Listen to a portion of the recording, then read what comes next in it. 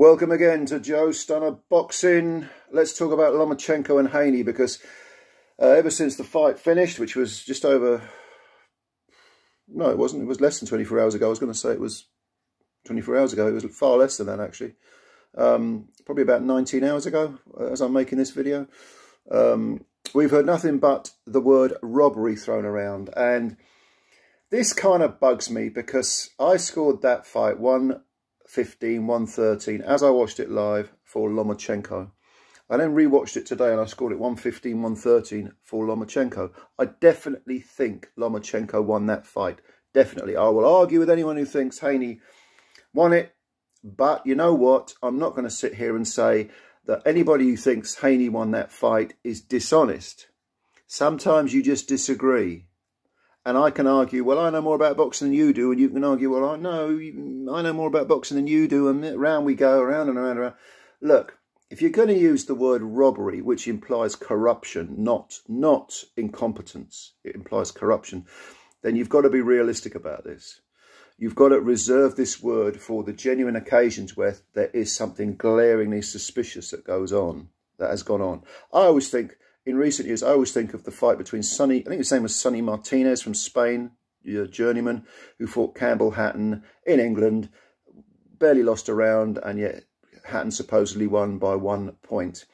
And that was a sole arbiter. The referee scored that fight. Can't remember who it was, but very, very suspicious. Very suspicious. If it's not suspicious, then that referee should be dragged over the coals, because he doesn't know what he's doing. He doesn't know what he's scoring. He doesn't know how to score a fight. There is no way on God's green earth that Sonny Martinez lost that fight. On a bigger stage, in recent years, I would say that well, certainly the Jack Catterall robbery against, and I will use the word robbery, against Josh Taylor. It's one of the worst decisions I've ever seen in over 40 years of watching boxing. Yeah, well over 45 years of roughly watching boxing. It's one of the worst. But is it, when I say robbery, this is the thing, this is the point I'm getting at here. You can be robbed without there being any corruption involved. You can be robbed through sheer incompetence, which I think was probably the case with the Catterall-Taylor decision. It was such an appalling decision that, quite frankly, I mean, they kicked Ian John Lewis out, or demoted him, and then he walked. And whoever the other judge was who scored it for Taylor, he should have gone with him, as far as I'm concerned. I mean, it's just atrocious, atrocious scoring. Vastly incompetent, but not necessarily corrupt in the sense of there's some sort of, deliberate skullduggery going on. Now, that's not to say that corruption doesn't exist in boxing. I think it does, but it's far more subtle than people make out. It's more about, massaging the egos of certain officials, doing them little favours. And, I mean, a couple of weeks ago, we had Tony Weeks stopping that fight, stopping Barroso against Rowley. Very suspicious. Very, very suspicious. But here's the annoying thing, and it is annoying. You've got to have proof to prove that there's some sort of corruption going on. Unfortunately, that's a difficult thing to have. Now, we can have our suspicions, just as we can have suspicions that certain fighters were on steroids and never got nicked. I'm looking at you, Manny Pacquiao. I'm looking at you, Juan Manuel Marquez. I'm looking at a load of other people, Mr. Holyfield, Tyson. You can have your suspicions, but if they never fail a test, there's no evidence, And it's the same with I mean, another one that I would be very, very suspicious of, is Robin Reed, who hardly lost a round against Sven Otka in Germany, and he lost the fight. He supposedly lost the fight. I mean, he won the fight. By any criteria, he won that fight. And yet, I mean, go back and watch it. Don't take my word for any of these things that I'm saying. Go and watch them. They're on YouTube. Go and watch them.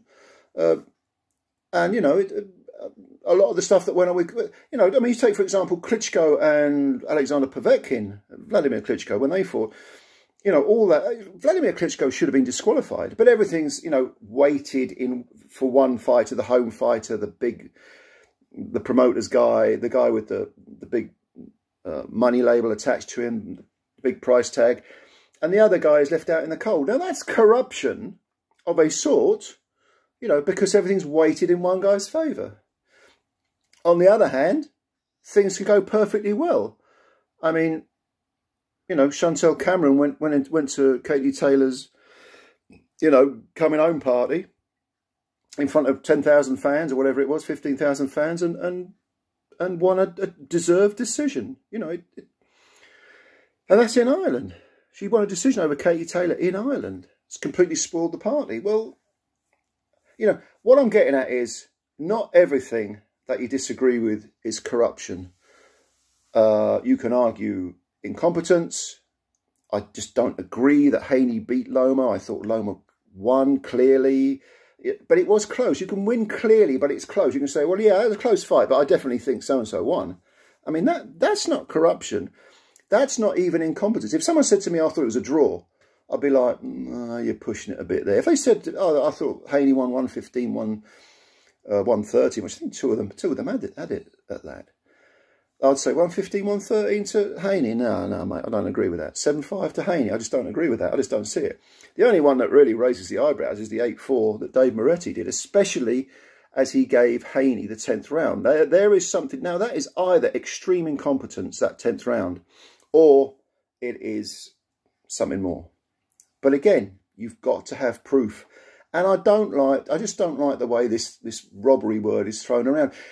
With the advent of the internet, the voices of people who are basically don't have a lot of intellectual nous, aren't very bright, are blowhards, aren't really interested in the truth, they're just really interested in shouting a lot of infantile, prepubescent nonsense about how the world is corrupt and everything's wrong, and you know, and there are no coincidences in life, and you know, everything's a conspiracy, and you know, look, you just grow the fuck up. Or if you don't want to grow up, then at least leave thinking, logical, rational thinking, objective thinking, to those who can do it, you know. And because if you do that, if you say that literally anything that you disagree with, anything that is, you know, could be mildly construed as suspicious, if you're saying that anything of that nature is corruption, you're actually obscuring the real corruption that goes on in the world. And I'm not just talking boxing, I'm talking, you know, political things, and you know everything. Some people with these conspiracy theories, everything's a false flag. Everything's, you know, everything's geared towards, you know, the intelligentsia, the matrix. You know, I mean, get the fuck out of here. These people are such morons. But I'm digressing. I mean, let's get back to boxing. You know, in boxing, it's the same thing. It's like a microcosm of the world, isn't it? It's just, or it's representative of this type of mentality. Sometimes there is glaring incompetence. Sometimes you can be robbed without corruption, but just through incompetence. It's still a robbery, even though no one's done anything conscientious or consciously corrupt. Nevertheless, they've been so incompetent that they've essentially robbed you. It's the same thing. So yeah, I just wanted to put that out there because I'm so sick of this, you know, constant talk of constant conspiracy theories and bullshit.